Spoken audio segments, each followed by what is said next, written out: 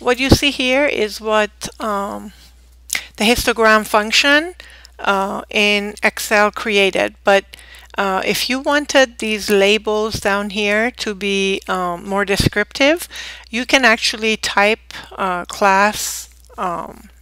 classes, the range of the classes yourself, highlight that, highlight the frequency column, and highlight the cumulative percents. Then you can go to Chart Wizard, Bars, all bar charts, choose this vertical, and of course it's going to create it like this. Then you right click on any of the red bars, choose change series chart type, choose this line graph.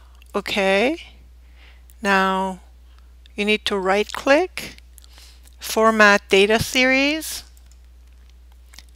You would right click on one of the red cells, format data series, choose secondary axis, close. Now if you want these axes to be angled, left click on it, you will see that it's highlighted. Then right click, format axis, go to alignment, and here you can notice that it says enter value from -90 to 90 degrees. So I will put -45 if you want it angled, and you close, and there you have it.